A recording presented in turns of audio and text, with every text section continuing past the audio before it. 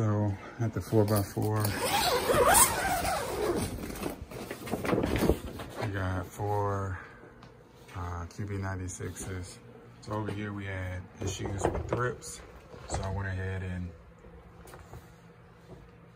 rigged these up. These were closer. So I had the cover crop going. I cut all that down. Put some builder flower and some holly barley. And then I also planted a whole bunch of seeds. So we got the marigold,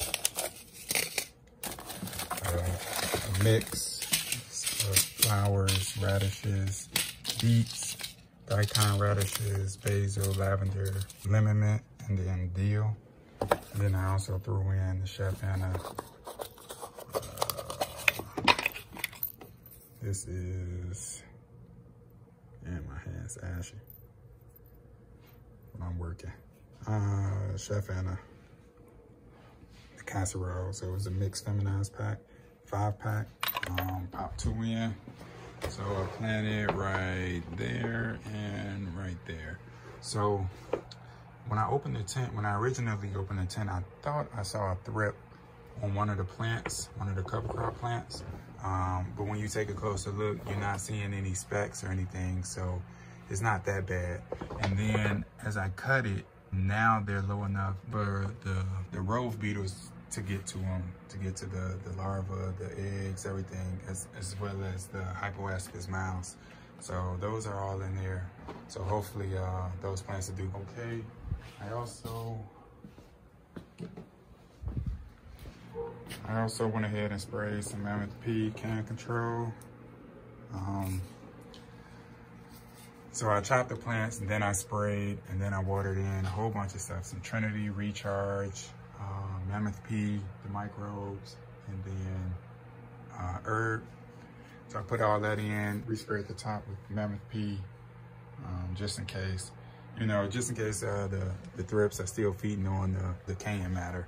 So hopefully they'll eat that and they'll go somewhere else. So I cut all this cover crop down, planted new cover crop.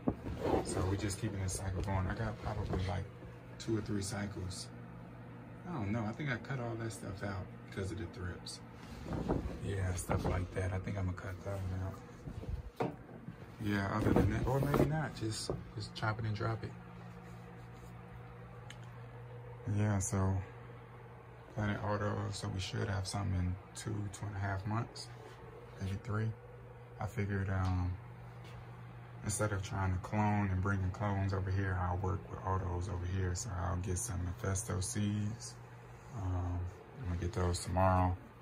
And then I might end up getting some more Chef Annas, depending on how these do, or some Rockbud, some seeds from Rockbud. So yeah, I just wanna see how these do. Yeah, I'm definitely only doing 2, and I'm doing side by side instead of front and back because I can't get back there to work.